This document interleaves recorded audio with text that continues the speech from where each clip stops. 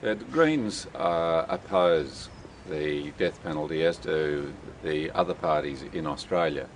It is it dehumanises us all a little that the death penalty is applied even to mass murderers, and of course there's the potential for some martyrdom effect here, which would be counter-reactive.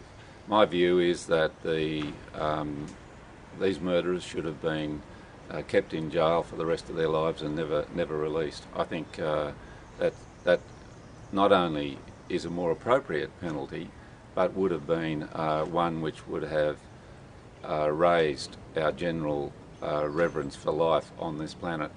So it's a whole sad and distressing and terrible affair, the Bali bombings. There's no good answer to it, but I'm with the government and the opposition in saying the death penalty is never warranted if you have a society that wants to get beyond seeing things in those terms and to actually increase the general well-being of the whole global communities. Most countries around the world have abolished the death penalty, and we should, where we can, try to make that universal.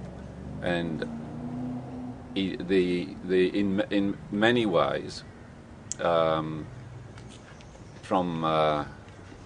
their own mouthings, these three murderers would have had a harder time of it had they been kept in jail for the rest of their lives.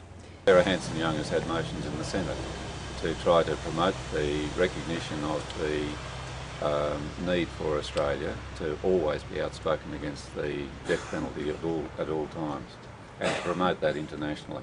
Just the same as we promote the universal rights of people, we promote the protection of children, and we promote, hopefully, the end of the arms race. These are all matters that are universal. They don't vary from one place to another as far as government policy is concerned, and government policy should be implemented at all times with the same vigour, particularly on an issue like that, regardless of circumstances.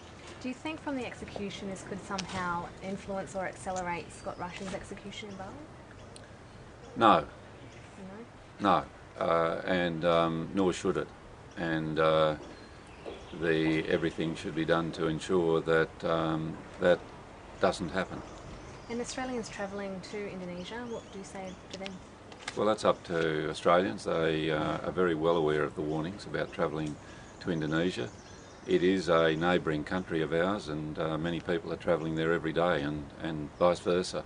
So people should heed the warnings, but make their own decisions about that, as we do in going to other countries which have the death penalty, like the United States and China.